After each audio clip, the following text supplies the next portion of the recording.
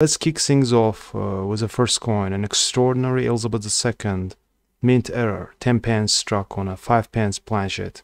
This is an incorrect planchet error that has been graded MS62 by PCGS.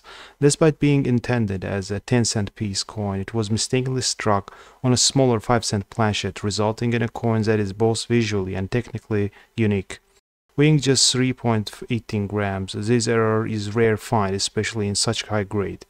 The misalignment and underweight nature of this coin make it a standout piece in any collection, not to mention its rarity due to the limited number of such errors that have surfaced.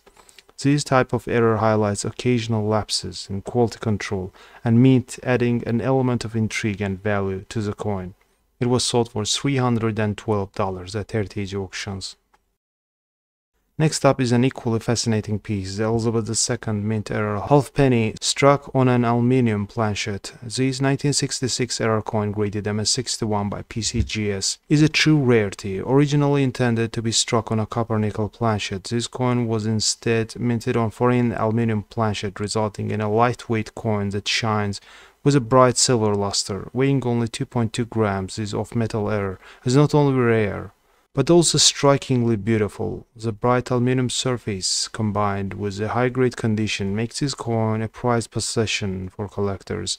Its conservative grading leaves room for appreciation, making it a smart investment for anyone looking to add a unique piece to their collection. This particular piece was sold for $810 at heritage auctions. Finally, we have the Elizabeth II mint error, 3 pence struck on a copper nickel planchet, 1964 error graded MS64 by NGC, comes with British Royal Mint.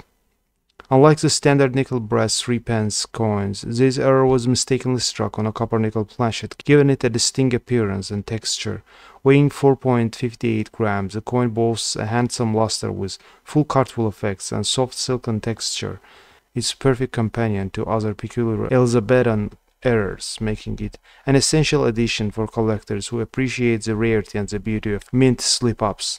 This piece, part of renowned Angelan collection of world coinage, stands as a testament to the allure of error coins in numismatic world. It was sold for $600, also at heritage auctions. If you haven't already, make sure to like, subscribe, ring that bell to stay updated with all our latest videos. Thank you for watching, and God's willing, see you in the next video.